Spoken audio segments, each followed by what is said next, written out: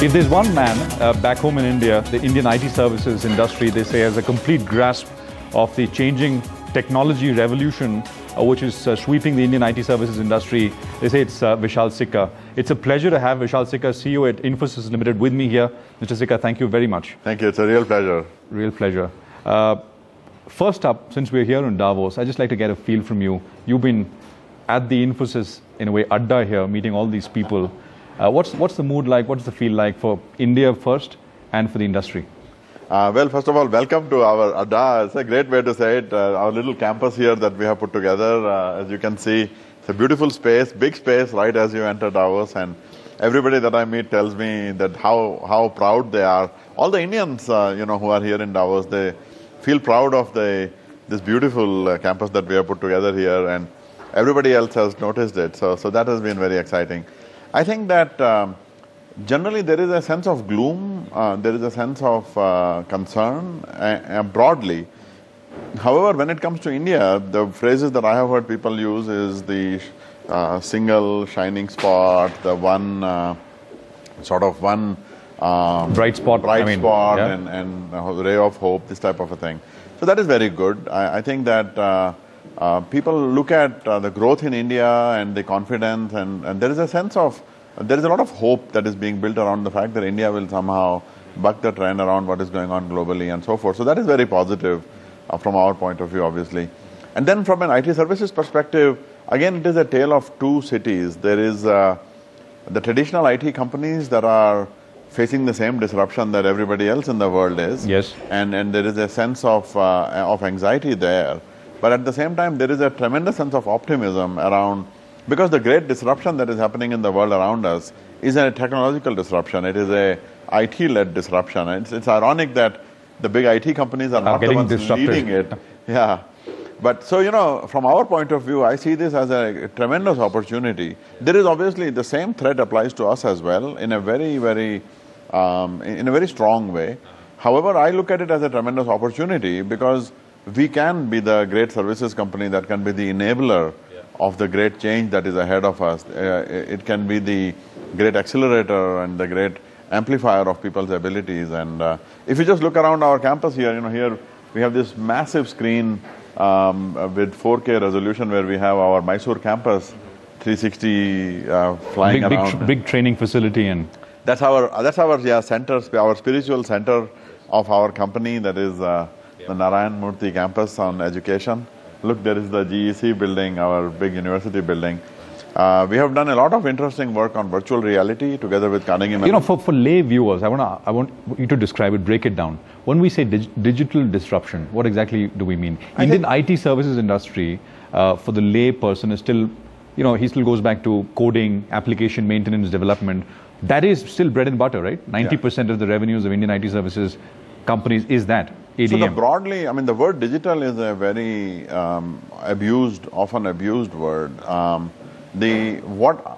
think what it refers to, I go back to Nicholas Negroponte's book 20 years ago called Being Digital, where he talked about the fact that atoms are turning into bits, that more and more of the physical structures around us are being replaced by software-based structures.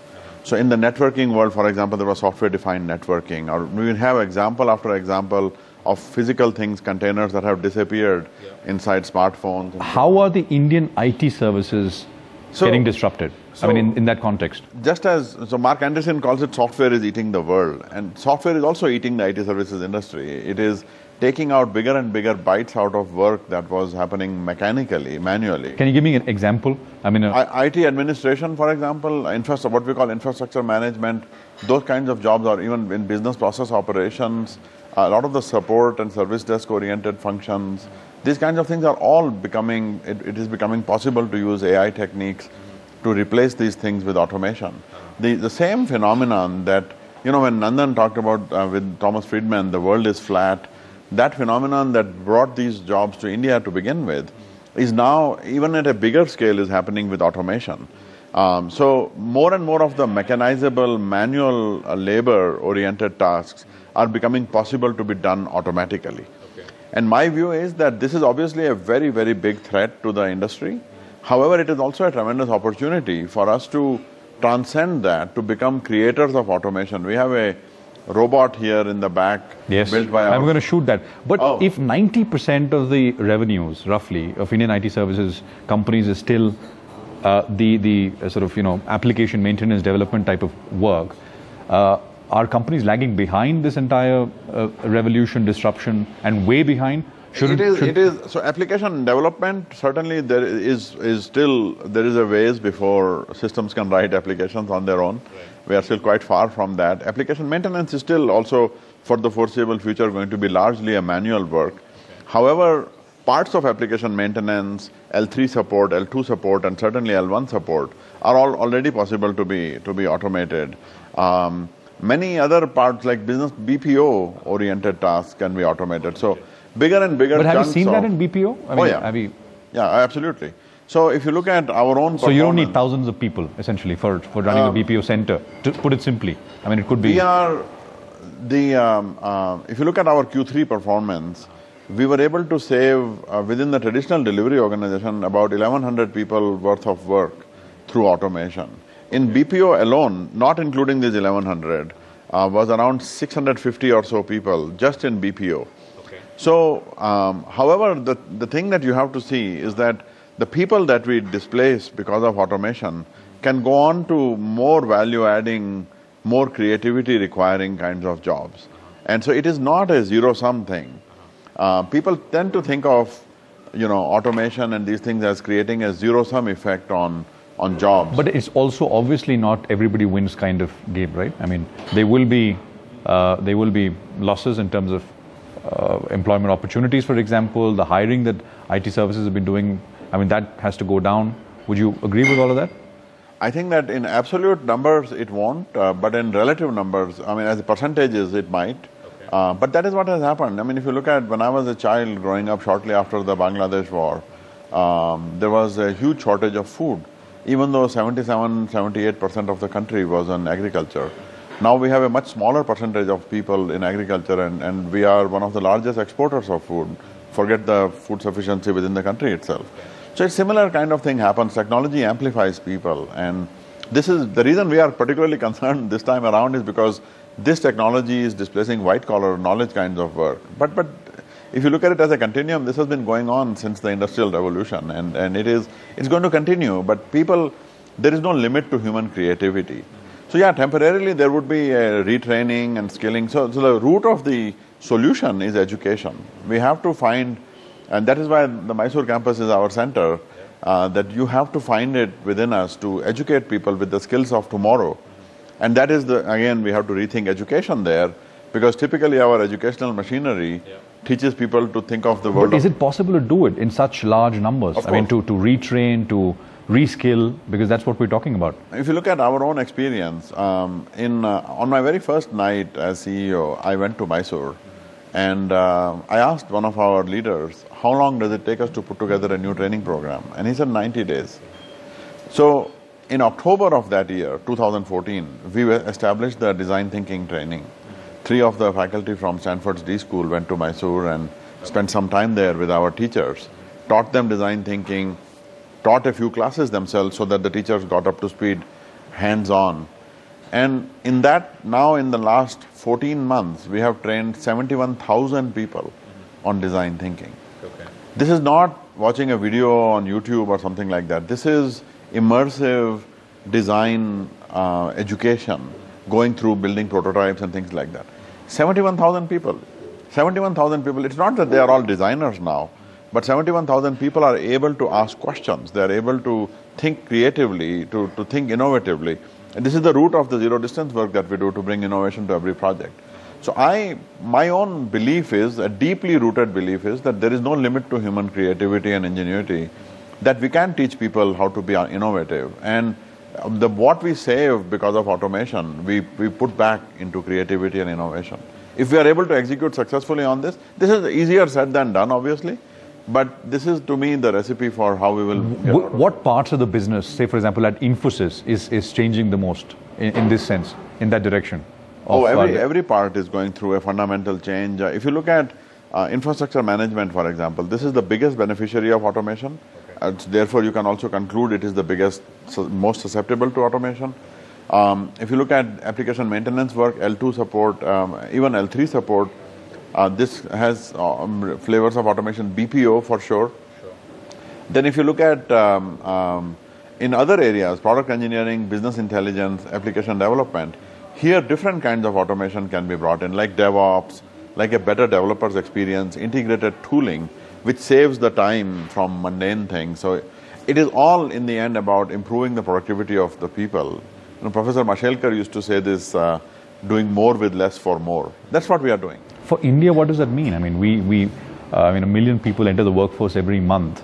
And if you're talking about more productivity, I mean, what's the net benefit or hit to, I mean, as a society, what does it mean?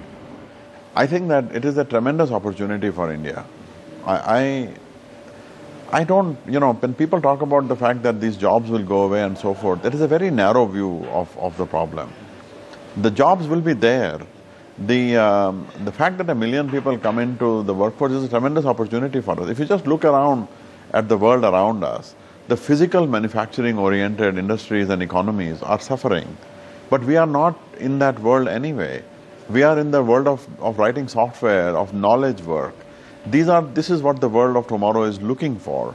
We are about entrepreneurship. This is what the world of tomorrow is looking for.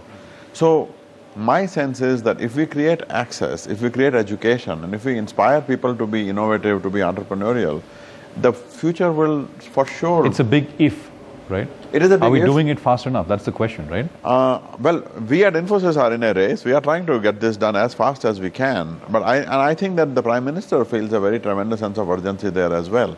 So I think whether or not we were fast enough is something that we will only conclude looking backwards when we are, you know, a long way from now.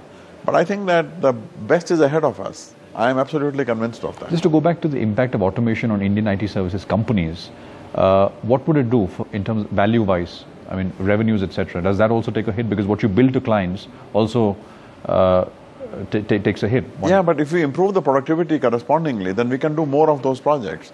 So if the cost of one project comes down, then the burden is to make sure that the number of people in the project has come down further than the cost has come down, and we replace that with automation so that the margin doesn't suffer. And whatever we save from a bandwidth point of view, we do more projects with that.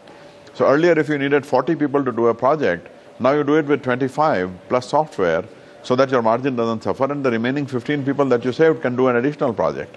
So I don't see it as a net reduction, I see it as an opportunity.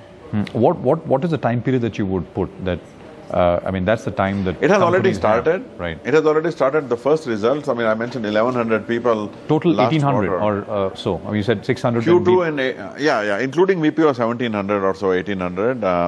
In Q2 it was 1,000 total including VPO, so the number is going up, which is a good thing. And this quarter we are on track to do even more. So these are the number of people that you... that we have freed, that we have saved as a result of automation. Okay. And then therefore they are able to work on... Can you give me some guidance on this? I mean, how do you see this progressing? No, I mean, the aspiration that I have set is to go take the RPE, the revenue per employee, from roughly 50,000 now to 80,000 in 2020.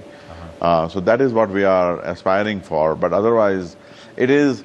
in these early days, it is difficult to tell when these things will kick in and so on. But I think that in FY18, the 1 year from now, for sure you will see the result of automation in a very meaningful way. I think in the next couple, 3 quarters, you will start to see the results become more visible.